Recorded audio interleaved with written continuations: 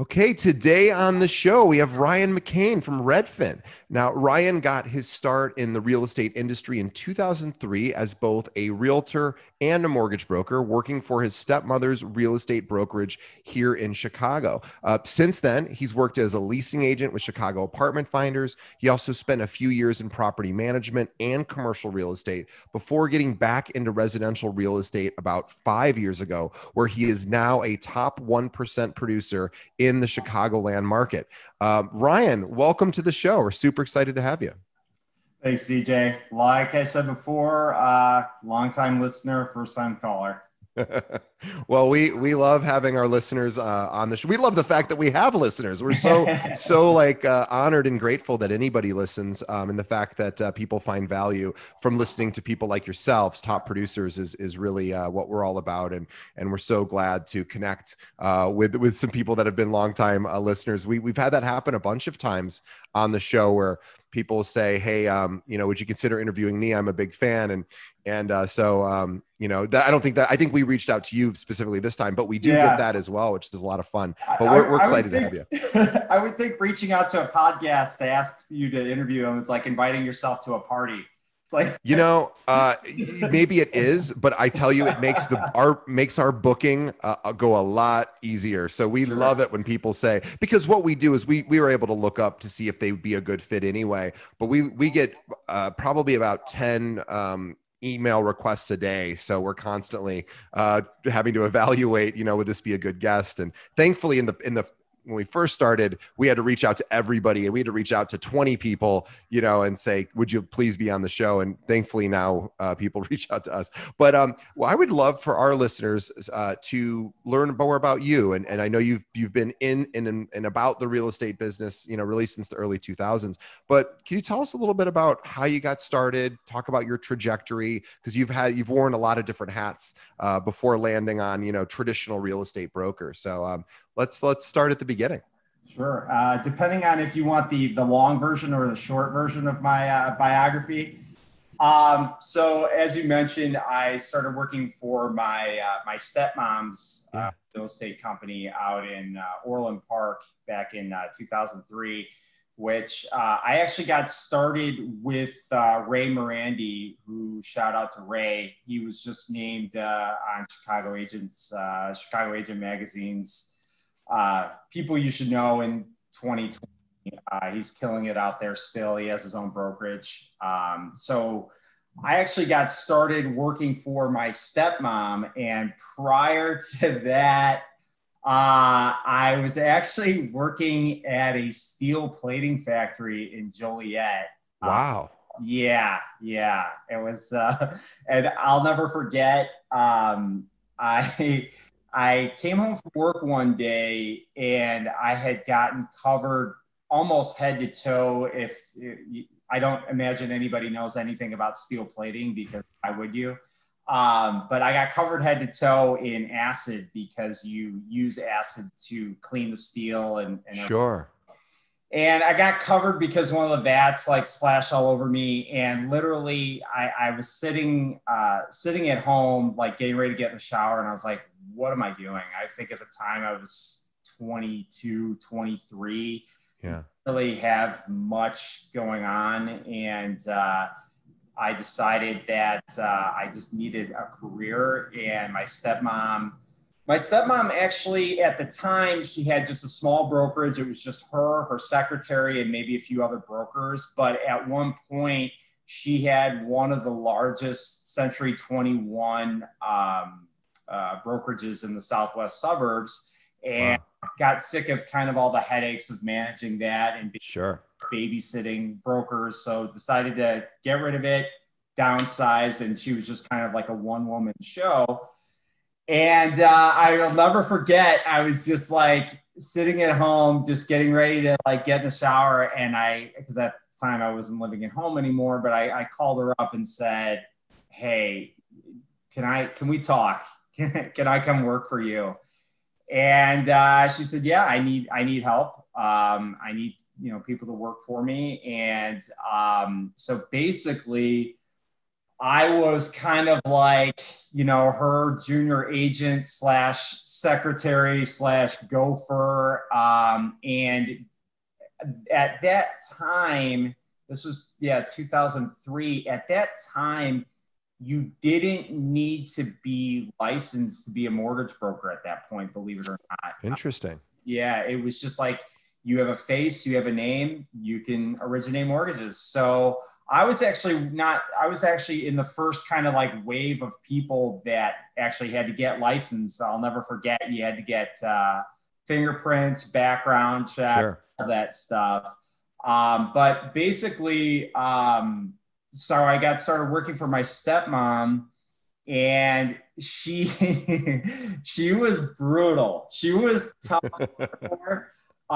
She was definitely a big believer. Like, if you are going to do something, you need to know everything. If you're going to be a CEO of a company, you've got to learn how to sweep the floors. So that's her kind of mindset. So I had to, when I was doing mortgages, I had to originate my own mortgages. I had to process them. I had to do every single step of the way. And then, but when it came to selling real estate, I had to know everything.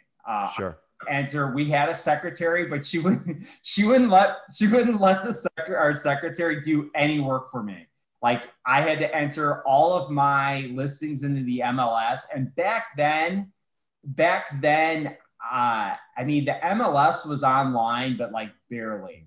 Yeah. I remember like the blue screen, like when you would Sure. MLS, and back then, now that I'm thinking about it, back then the MLS came in like discs. Like, it came like the floppy disks. You had to install it on your computer, and then I think like the following year they finally had like an online version. But in order to enter your listings in the MLS, it was like a blue screen, like a basic DOS screen. You entered it, and but she just absolutely drilled the fundamentals into me. I mean, I remember even like faxing. I had to fax offers and contracts back and forth, and by the time you got done negotiating, the thing looked like a Rorschach test. It was just like lots, and just, you couldn't even, it wasn't even legible.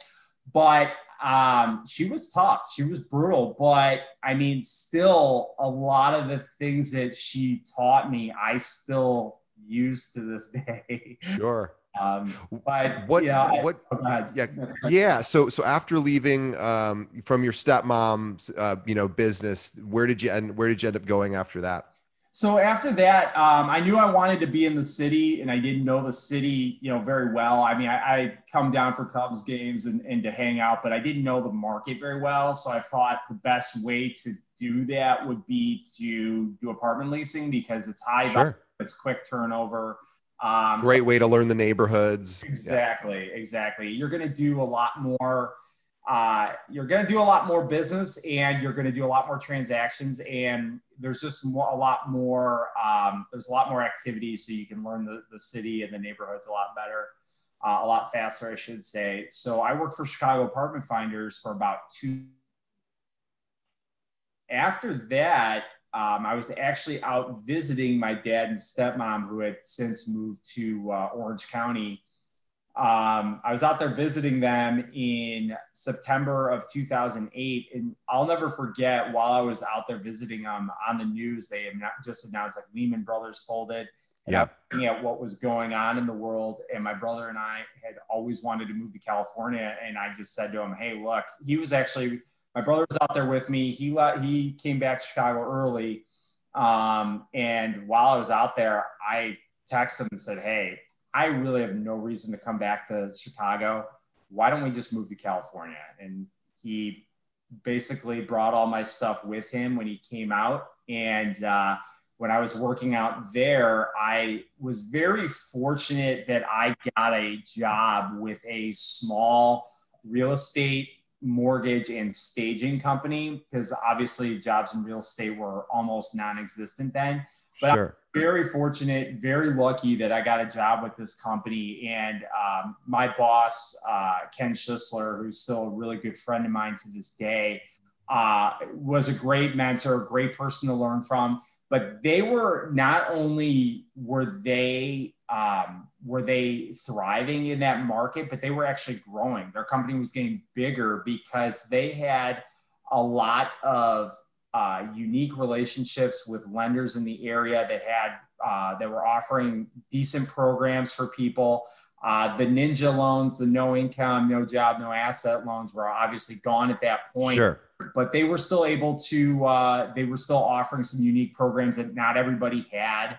And then I was also doing foreclosures and REOs and all of that. And that was, again, that was early on when the banks just did not know how to handle that volume of foreclosures. So I'll never forget, again, having to fax the hardship package over to the banks. And each page of the hardship package, which could be 80 to 100 pages, had to have the loan number and the borrower's name on each page, or else the asset manager would look at it and be like, nah, we're just gonna pass it. We're gonna put you down at the bottom of the pile. And then I did that for a few years. Then I worked for a property management company, actually one of the largest the largest in Orange County. It was the Irvine Company, who at that time, they owned 1/8 of all the land mass in Orange County. Wow. Yeah. They're a huge company. And it's funny, while I was working for them, the first building that they bought outside the state of California was 70, I think it was 77 Wacker here in Chicago. Oh, sure. Yeah. But worked for them for about a year and a half, got homesick, moved back to Chicago. I was working I worked for CBRE in the River North. Sure. On the commercial side? Yep, on the commercial side.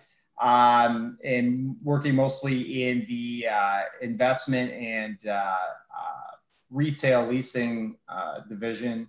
And then I kind of got to a crossroads where I had to either decide if I wanted to stay in that or go back into residential. And residential, since I'd been in it for so long, that kind of always had my heart, and I knew I wanted to get back into it. And lo and behold, I decided to reach out to. I actually reached out to somebody at another podcast. Don't hate me for that. Talking about Redfin. Sure. And somebody from, I actually tweeted to them, and somebody from Redfin's HR department saw my tweet and reached out to me, and I've been working with them ever since. Well, I think we've had at least one or probably two other Redfin people on the show over the years, but it's been a long time, and I know that Redfin generates such a strong response from other realtors. It's a good way to put it. well, I don't think it's necessarily a negative response. I just think it's people have an opinion about it, and I think that I've always think that it's a good idea to sort of understand who Redfin is as a company, because to us, the way I see it, so I work at a real estate brokerage. We have 700 brokers here. I don't see any other firm as competition to our firm. And I don't think that's because I'm magnanimous or I have this Zen-like approach. I just think there's enough business for everybody. Right. And I think that Redfin was really smart, because when they started, I come from the tech world. I was an IT guy. I mean, I was marketing IT guy for years and years and years, not a real estate guy. So when I saw disruptors like Zillow, Redfin come in the market, I was like, that's brilliant, because they're really lead companies. And then, this is years and years ago when that's all they were. And now we see Zillow has started to, take steps forward to not necessarily become a traditional brokerage, but, they've expanded and now have realtors to help with certain things. Redfin did the same thing. Originally, they were just, an IT firm who then figured out, oh my gosh, we have cornered like the SEO market, and we're showing up at the top of searches, and they're, a really brilliant strategy. And then now they're a full service brokerage firm. And I think they serve a very specific, clearly they serve a very specific need, but I always think it's important for agents to really sort of demystify. So we have Zillow come on the show once a month. They demystify Zillow. But I always like to hear about brokers who work at Redfin, because without exception, the brokers I know over the years who have either been on the show that work at Redfin or just people I know personally, they absolutely love it. And so I'm very curious to get your opinion on why you chose Redfin, you know, and how you think they fit into the overall brokerage business. Sure. And it's a lot to unpack there, but Yeah. I think, you know, I'm not like a Redfin like apologist. I will say, you know, there's some things that we do as a company that I don't really like. Sure. But I would say, and I don't necessarily agree with, but overall, I would say, I mean, it's a great company to work for. And I think you kind of hit the nail on the head. When I talk to brokers and they have like a negative opinion of Redfin, a few things. One, I mean, I'm sure everybody, especially right now with the state of the world, everybody's heard the phrase confirmation bias. Sure. Well, I think a lot of when people have a negative experience with a Redfin agent, I think a lot of it is just really based on confirmation bias. So if you kind of go into the transaction and you hear, you know, certain things about Redfin agents, and then something happens, you're like, oh God, typical Redfin agent, you know, they're not answering phone calls, my texts, they're lazy, whatever. I've heard it all at this point, but I feel like for me, I almost have like an outside perspective because I was away from residential. Sure. Back into it, and it was pretty funny because I'll never forget. I was at a G-Rate-A-Palooza, which I don't know if you've ever gone to one of those. So yeah, so for everyone listening, Guaranteed Rate is a large lender. They're nationwide, but they're headquartered in Chicago. They're the biggest lender here in the city. So he says G-Rate. We all call it G-Rate, but it's Guaranteed Rate. But yeah, they have a giant party every year. I've not been, but I've always been not able to go. But yeah, that's fun. But I was at one my first year back in residential. And like I was almost like insulated to the stigma or to the negative comments about Redfin, and it didn't take long to be back in the business. I was like, oh, okay, I see. There's a we have kind of a negative reputation. And I was at a G-Rate-A-Palooza, and I was talking to this agent, and I won't say what company she worked for. But we were talking, and she goes, well, what company do you work for? I'm like, oh, I work for Redfin. And she said something, and I said, well, we basically, you know, we do the same thing. She goes, no, yeah, we do not do the same thing. I said, oh, well, unless you're curing cancer on the side, we do basically the same thing. Like, unless you're, you know, like, I don't know what you're doing that you feel that. But I find that when I talk to agents about Redfin, you know, it's really a confirmation bias that they have, that they heard certain things about us, and then if they have one misstep or one issue in a transaction, and it just confirms that. You know, they tend to throw out the baby with the bathwater and think every Redfin agent's like that. It's the same thing if an agent buys leads from Zillow, and they get, you're only going to close probably 5% of your leads if you're amazing at live transfer phone leads.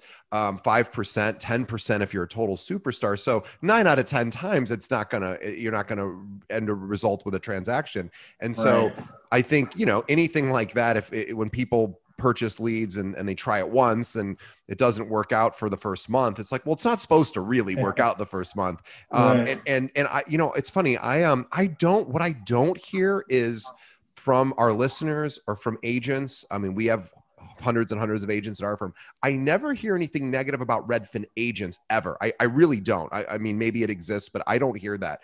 But I hear agents annoyed at like the Redfin pricing model. And I always think, I don't really see that as any sort of issue for other realtors. I think it's a great service. It makes sense. The pricing makes sense. And they service a very specific type of buyer or seller. And I just think it's a brilliant strategy. And evidence, not just by my opinion, now you guys are like the second or third largest real estate company in Chicago. So it's clearly working, which I think is great. And I think there's also probably just some inherent, maybe a little bit of jealousy around it too. Sure. And you know what, anytime it's just kind of like, it's kind of like how people hate the Dallas Cowboys because they brought that on themselves by trying to brand themselves America's team. Sure. But we positioned ourselves in the market as a disruptor. And if you position yourself, you're going to get inherent because of that. But the way I look at it and the way I've always looked at this business is, and you hit the nail on the head earlier, some of those brokers just have like a scarcity mindset where there's only a finite amount of business. And if somebody's taking a certain amount, then it leaves less for me. Whereas I look at it like you're not getting a piece of the pie. You can grow the pie. You can grow the pie as big as you want. And much like there is a place in the market for Walmart or Target, there's still Nordstrom's. There's still other. So people can really, consumers can pick what level of service that they want. There's enough business for everybody.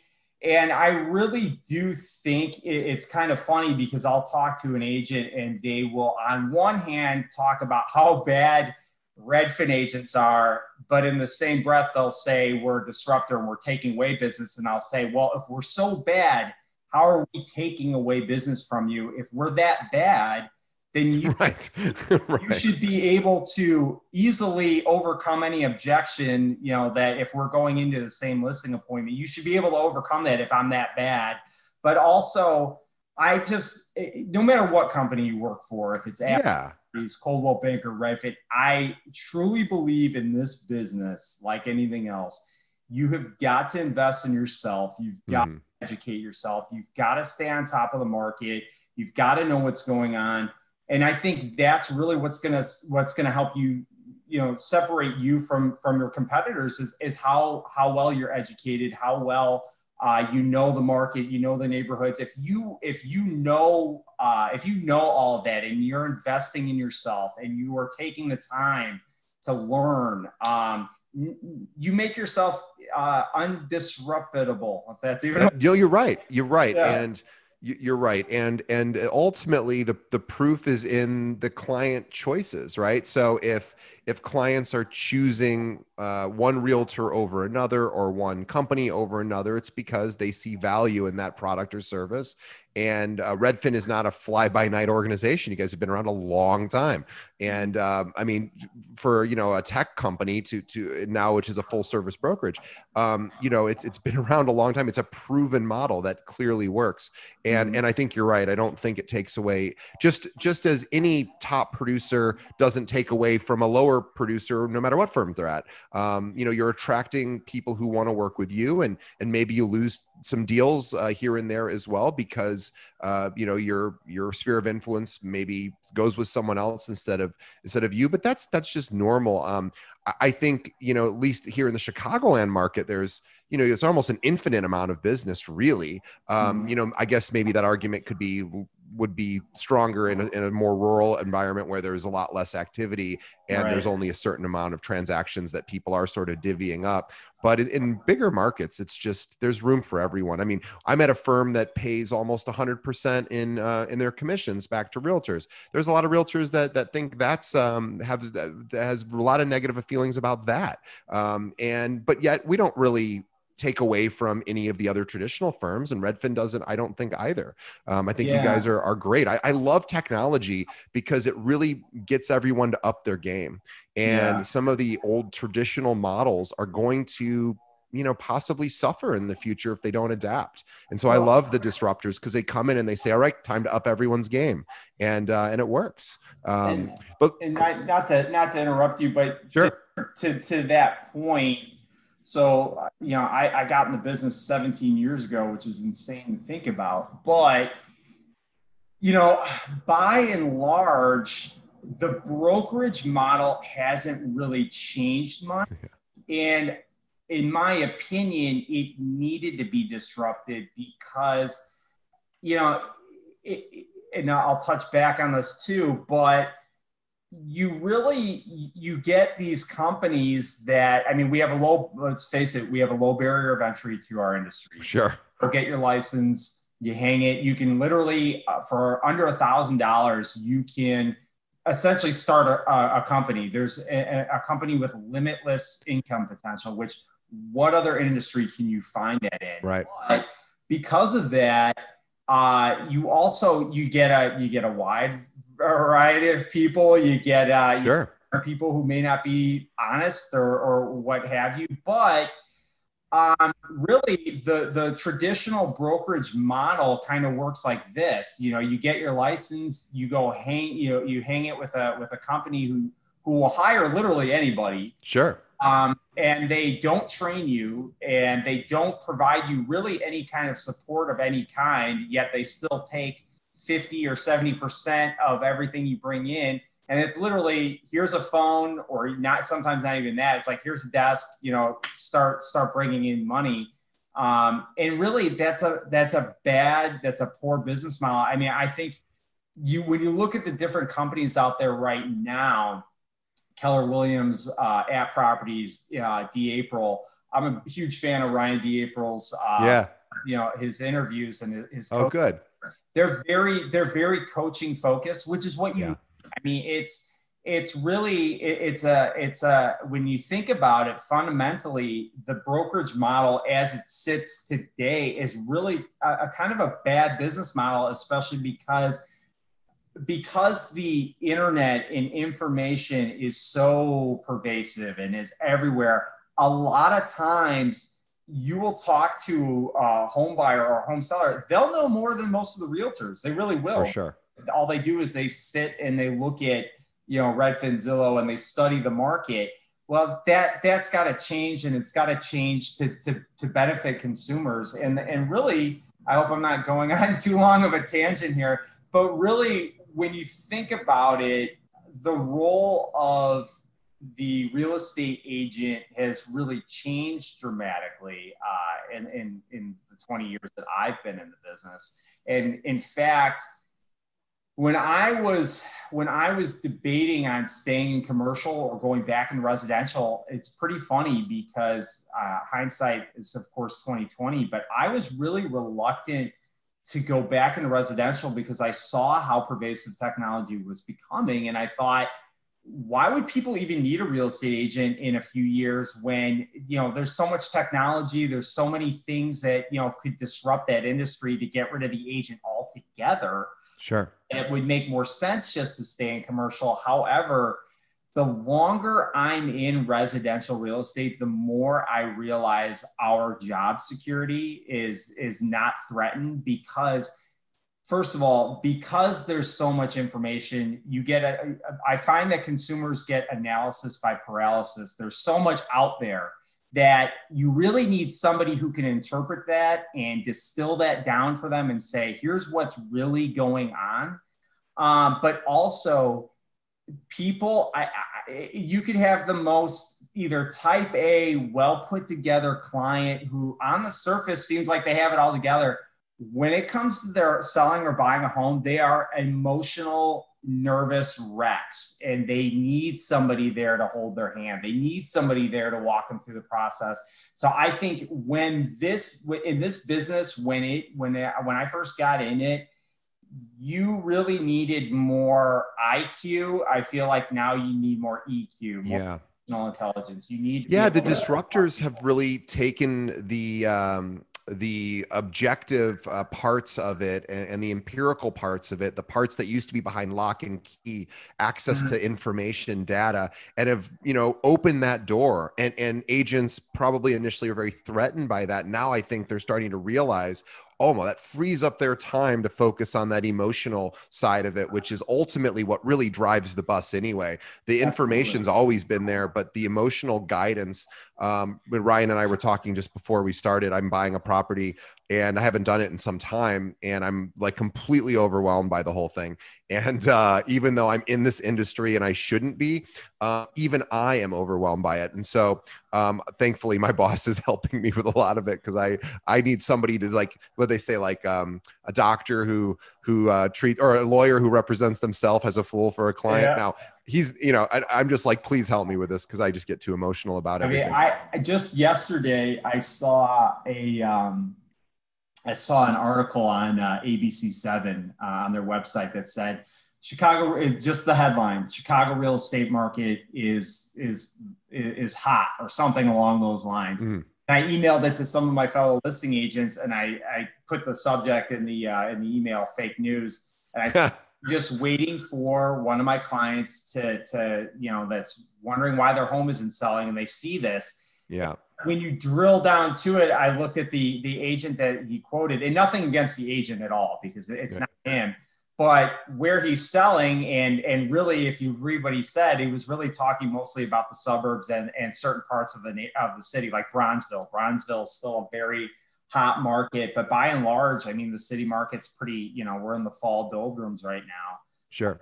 But yeah, it's having that market knowledge and that expertise to say, okay, that article is, if you drill down to it, here's why it's incorrect. Here's what's really going on in the market. And that's where, that's when your clients rely on your expertise. Yeah. And I'd love to get your thoughts on where you think everything's headed. So, we're closing up 2020 here the next few months. 2021's just around the corner. Not that anyone's got a crystal ball that's 100% accurate. None of us are like the Oracle at Delphi, but if you had to make any sort of guesses about where we're headed, what do you think's around the corner? I personally, I want to be, this recording could probably age horribly, but I'm gonna say it anyway.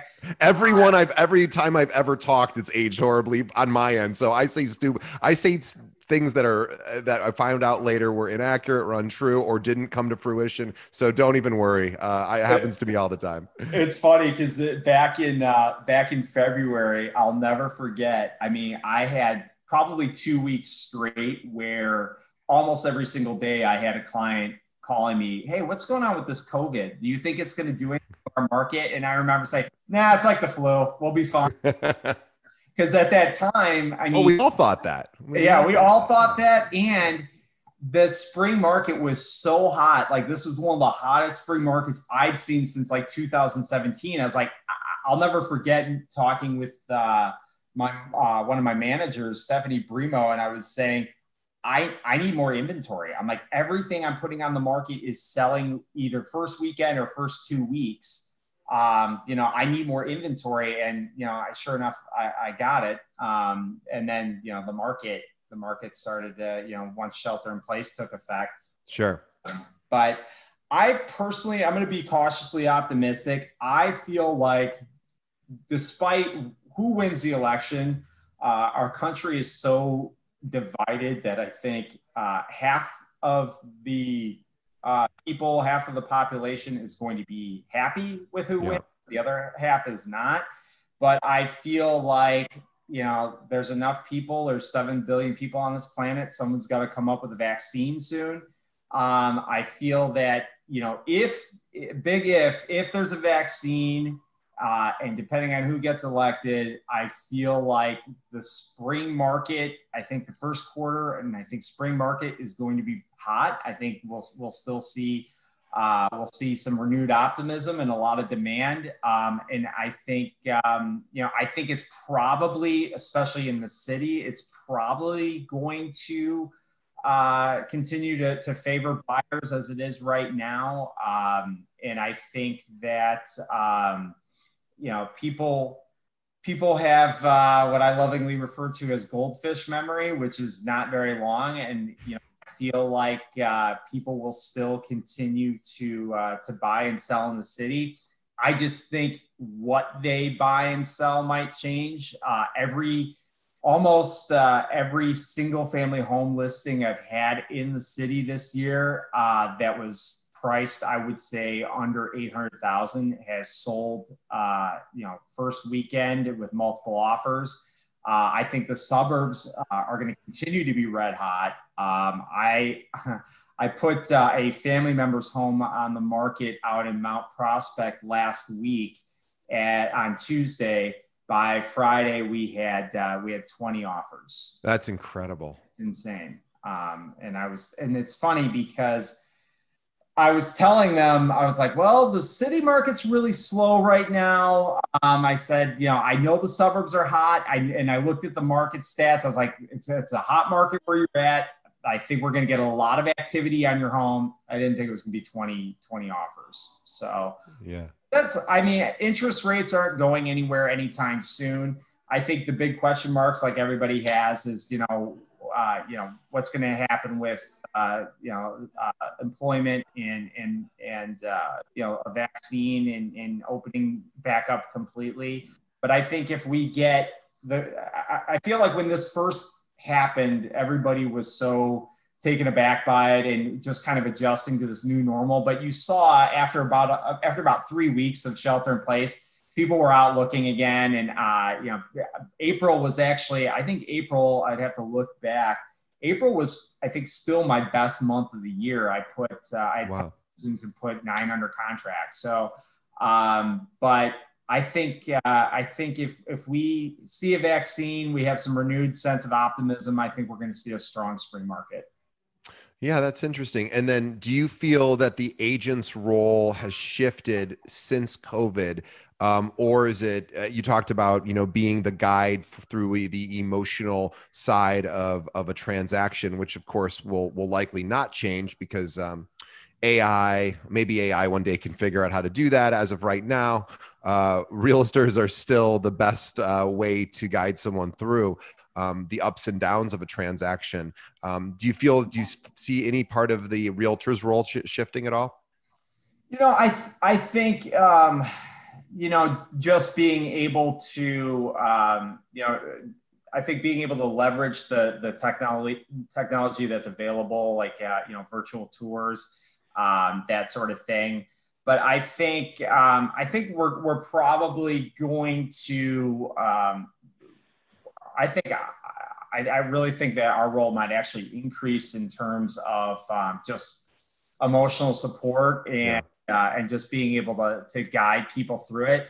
I know for me, because I would say probably about 98 or 99% of my business is working with sellers. So whenever I am working with a buyer, I'm always looking at the resale, like what's the potential resale. I never ever tell people, well, I think this is going to appreciate X. I never say that. Sure. But what I do tell them is, because I see it so often, I say these are things to look for when you do go to resell. Like things like, not having dual vanity in the master bedroom ensuite and that sort of thing.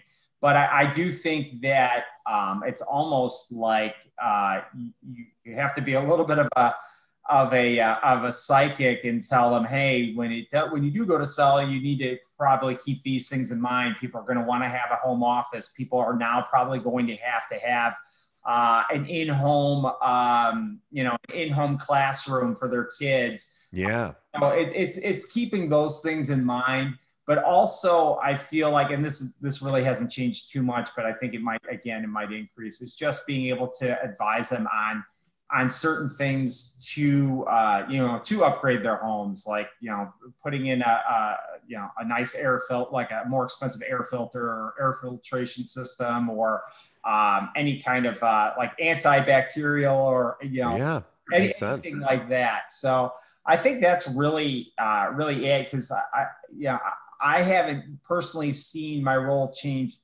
drastically in terms of how I go about my day-to-day with my clients. But I think just on what I'm advising them on, and just being a lot more emotional support.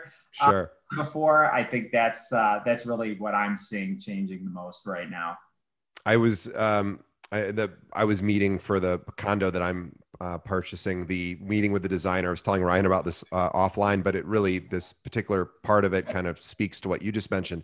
And I was feeling a tremendous amount of pressure as the buyer. Forget that I'm an agent, because I don't practice real estate myself. So I'm not really an agent, even though I technically have the license.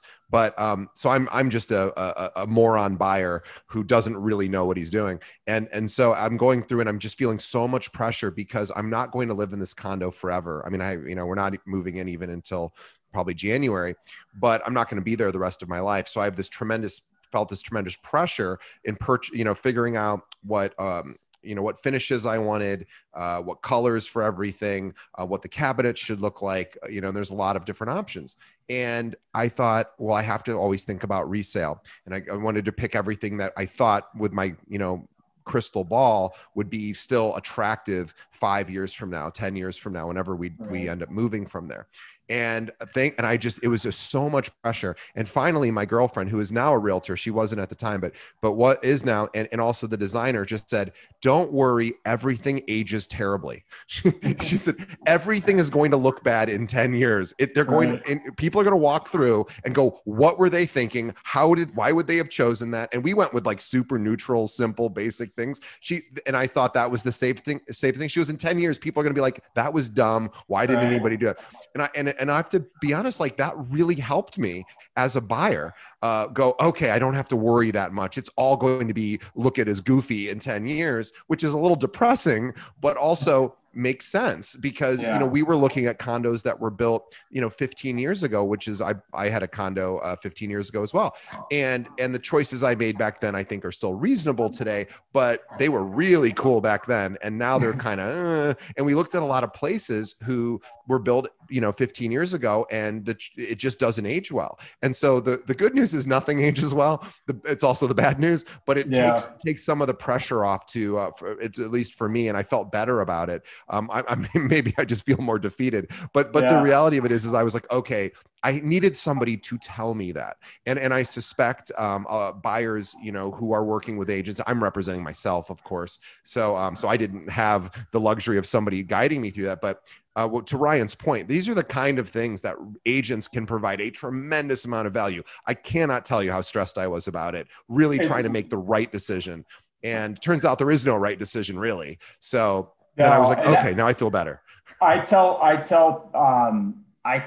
have a couple of like newbie agents that they don't work for Redfin, but they reach out to me for help, and if they have questions on something. And believe it or not, I used to play offensive line for football when I was in school. I wasn't very good. It turns out if you're short, fat, and slow, you're good at sports. But I played offensive line, and our offensive line coach used to say this: when you're blocking, don't try to push people where you want them to go. You push them where they're already going, and you just moving them. So I find a lot of times with clients, you're really, you are advising them if they're trying to make a decision and it's something that could harm them or really be bad down the road. But a lot of times what people are looking for is just for a confirmation that they're not, that they're making the right decision. Yeah. Right. It's interesting, but also to touch on that, again, I sound like an old man, but when I first got in the business, I feel like interior design trends used to last like 10 years. Now with Instagram, TV, everything, now I feel like trends last 3 to 5 years. So try to like chase the trends or plan that far ahead. Your broker instructed you in the right way. Do something neutral, do what you like, and then put that when you cross that bridge later down the road. So curious if you had, you've been in the business and in and around the business for 17 years now. Any advice for our listeners who are, and you've given a lot of advice already, but maybe for people who aren't as busy, who are, even though there is a lot of activity going on, but you may not be seeing a lot of it yourself personally. For those people, what would you suggest or what would you recommend for them to, really set themselves up for success, in the next few months? Really, I think again, I don't think educating yourself, could be, I can't state that enough. Just knowing what's going on in the market, investing in yourself, reading books, listening to podcasts such as this, learning everything that you can about real estate.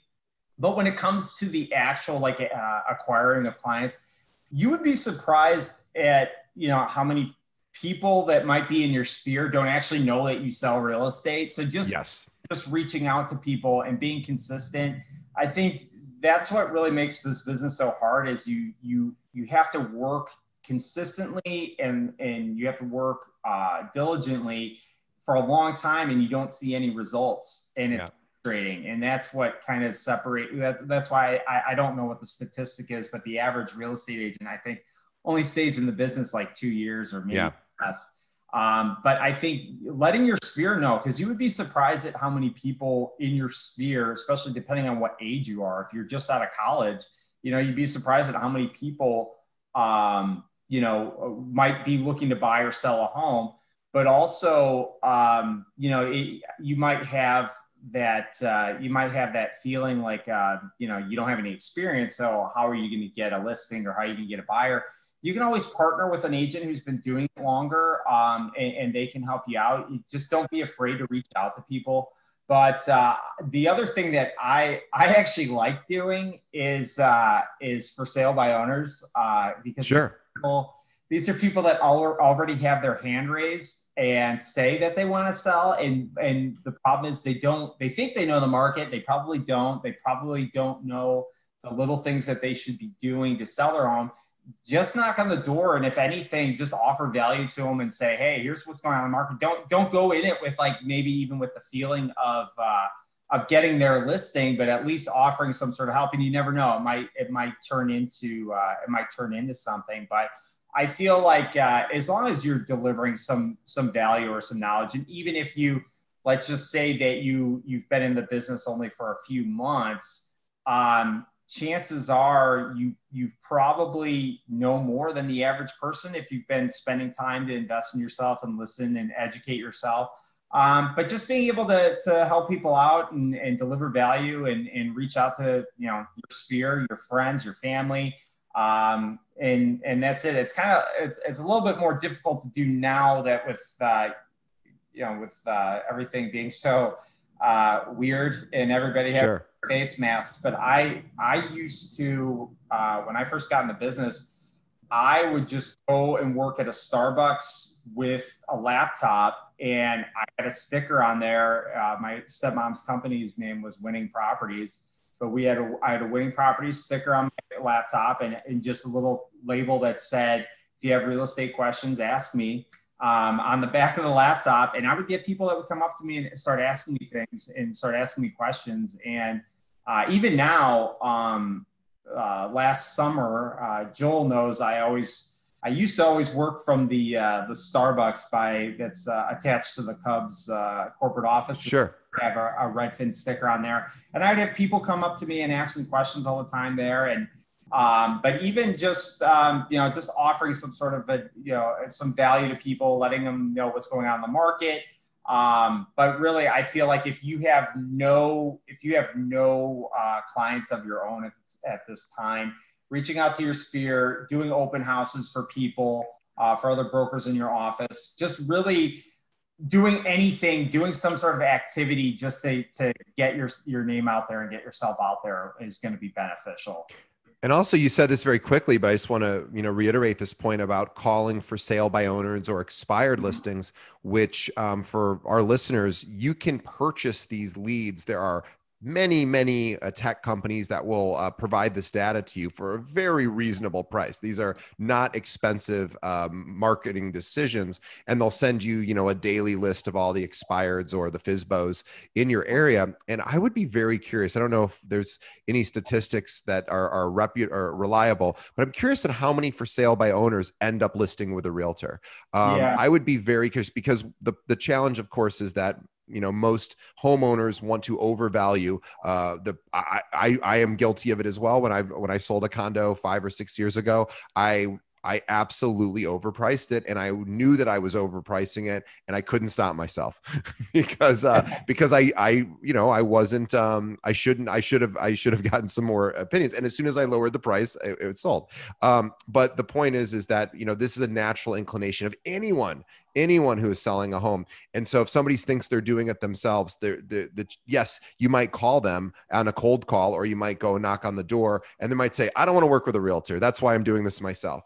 I totally understand, Mr. or Mrs. Seller. And then, but you could say, but I did have an idea for you, or I was thinking about you, and I wanted to give this to you. Instead of just, well, list with me, because they're going to likely say, I don't want to list with you, I'm doing it myself. But providing value, as Ryan said, is really the key. And a lot of them end up listing with a realtor. So yeah, I don't know what the stat is either, because I don't know if there's a way to really quantify it.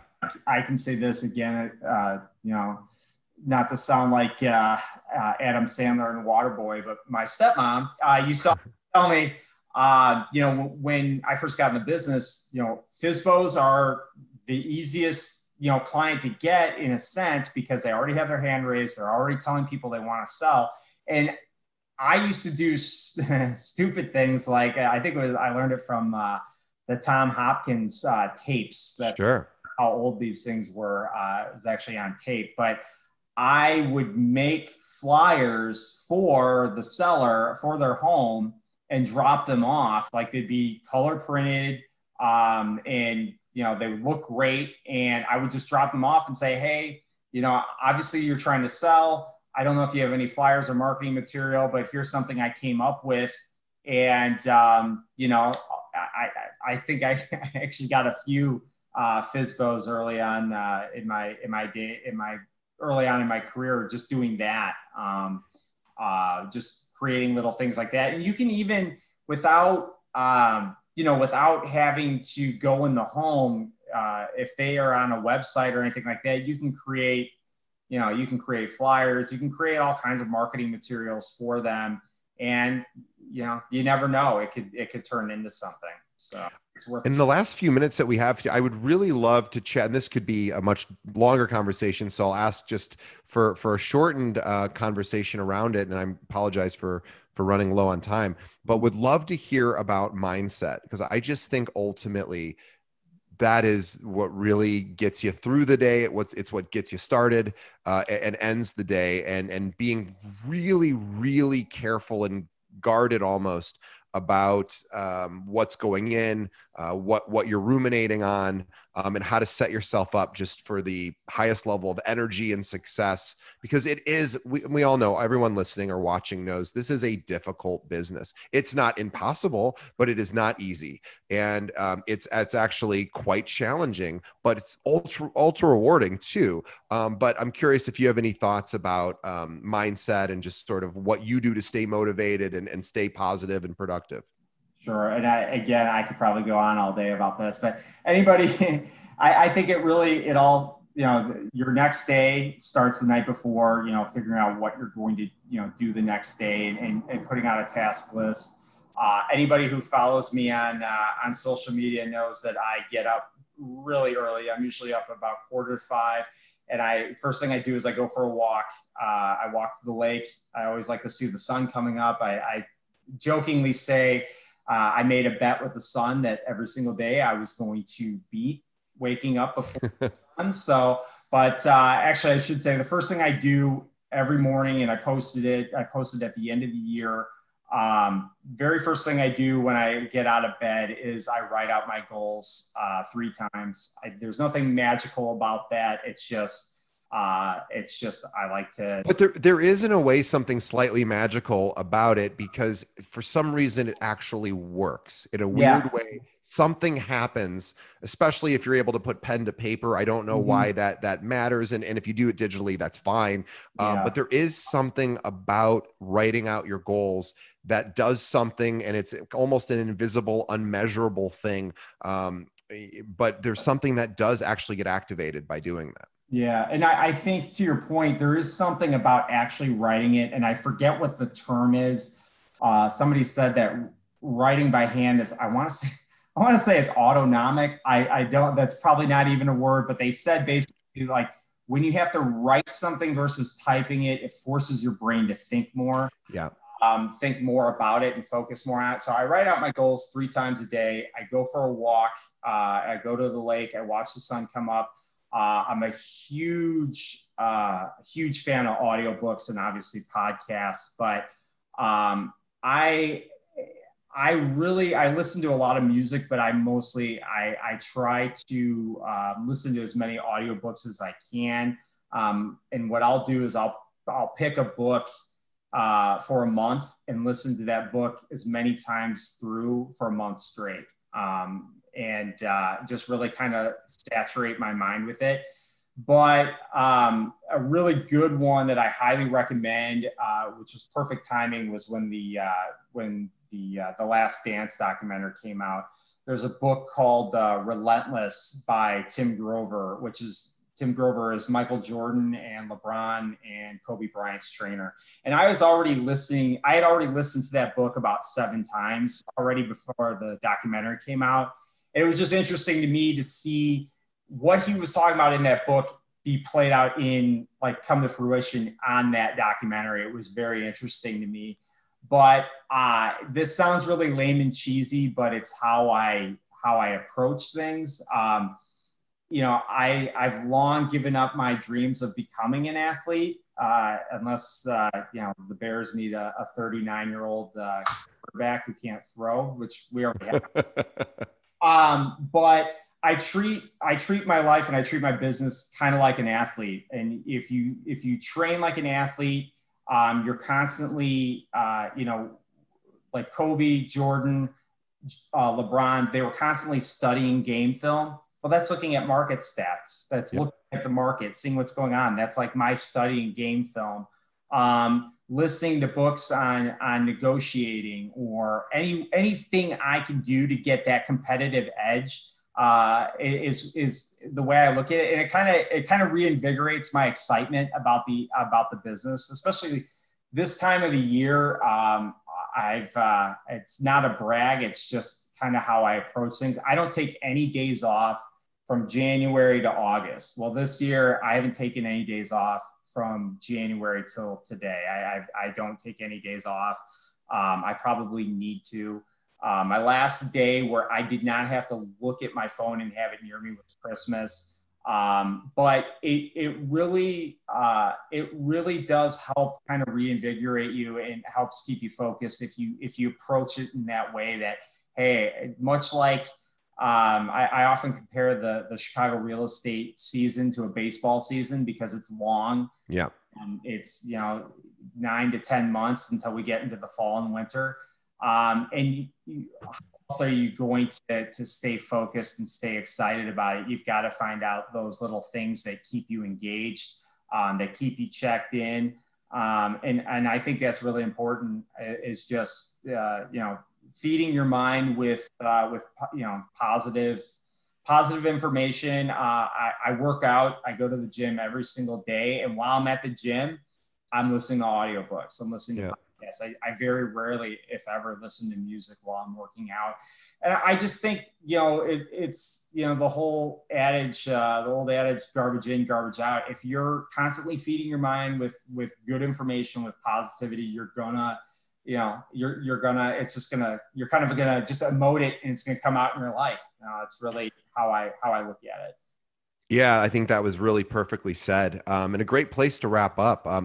For Ryan, before we do, I want to make sure that all of our listeners know, because not everyone who listens or watches this show is an agent. Some are buyers, sellers, renters, investors who are looking for top agents. We hear this which was completely unexpected for me when I started the show. I never thought real estate agents would be interested in the show. And then I realized, they're listening because they want to work with top agents, because we're a show of interviewing top agents. So it actually does sometimes generate business for agents, which is not the reason why Ryan's here on the show. But I do want to make sure that anyone who's listening who wants to work with Ryan here in the Chicagoland area knows how to get in touch. Ryan, what's the best way somebody who's looking to work with you, a top 1% producer here in the area, how should they reach out to you? First of all, I didn't even know I was a top 1%. You are. No, I had no idea. Probably my cell phone. Should I just give my number? Sure. It's 708-668-6613. Also follow me on Instagram. I'm RPM Chicago, and not like the restaurants, or I should say I'm not the restaurant, but it is like the restaurant. And funny enough, Bill Rancic actually grew up not too far from where I grew up, just less than a half a mile away. We both went to the same high school. Oh, that's funny. Of course, he's one of the owners of RPM. Yeah, of RPM. Yeah. It's pretty funny. Well, Ryan, thank you so much for being on the show. Really appreciate it. Appreciate all the kind words you said about our show, but also all the information you provided. It was really, really valuable, and I appreciate. And on behalf of the listeners, we want to thank you for your time. And I know how busy you are because you don't take days off, and so I appreciate you taking a little bit of time to do this to help. To give back to the community and the real estate industry at large. So thank you.